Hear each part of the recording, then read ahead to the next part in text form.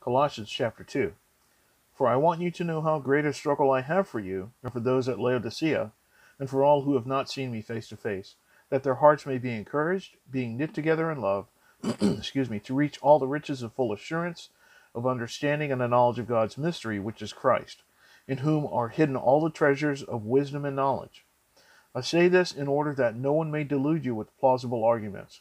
For though I am absent in body, yet I am with you in spirit, rejoicing to see your good order and the firmness of your faith in Christ. Therefore, as you received Christ Jesus the Lord, so walk in him, rooted and built up in him, and established in the faith, just as you were taught, abounding in thanksgiving. See to it that no one takes you captive by philosophy and empty deceit, according to human tradition, according to the elemental spirits of the world, and not according to Christ. For in him the whole fullness of deity dwells bodily, and you have been filled in him, who is the head of all rule and authority.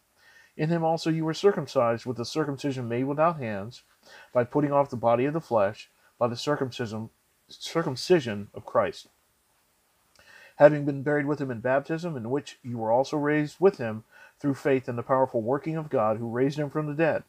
And you who were dead in your trespasses and the uncircumcision of your flesh, God made alive together with him, having forgiven us all our trespasses by canceling the record of debt that stood against us with its legal demands. This he set aside, nailing it to the cross.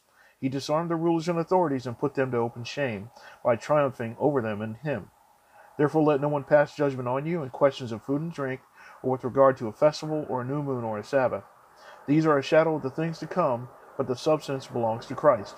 Let no one disqualify you, insisting on asceticism and worship of angels, going on in detail about visions, puffed up without reason by his sensuous mind, and not holding fast to the head, from whom the whole body, nourished and knit together through its joints and ligaments, grows with a growth that is from God. If with Christ you died to the elemental spirits of the world, why, as if you were still alive in the world, do you submit to regulations? Do not handle, do not taste, do not touch, referring to the things that all perish as they are used, according to human precepts and teachings. These have indeed an appearance of wisdom in promoting self-made religion and asceticism and severity to the body, but they are of no value in stopping the indulgence of the flesh. Blessed be the name of the Lord, and praise his holy word.